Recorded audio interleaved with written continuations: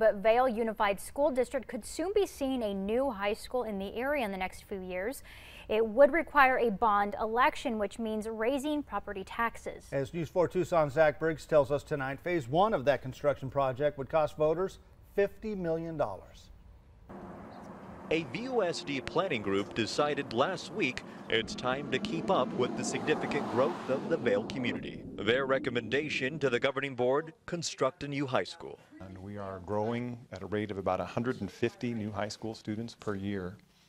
And at that rate, we are going to be out of high school space between 2 and 3 years from now. The planning committee, made up of parents, staff, and community members, also discussed other options. One of them involved Andrada Polytechnic High. Expanding Andrada will only bring us about 800 more spaces for students, but a new high school will bring us at least the option of about 2,000 total. The idea of increased property taxes, of course, doesn't appeal to everyone.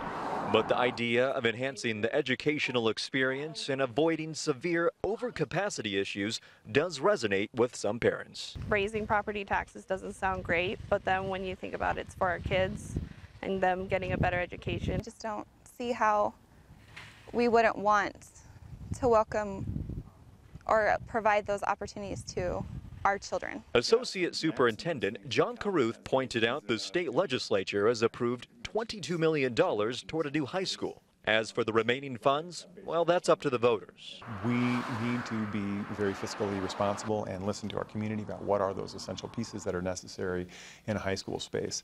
At the same time, an investment in a high school is an investment in this community and the future of this community.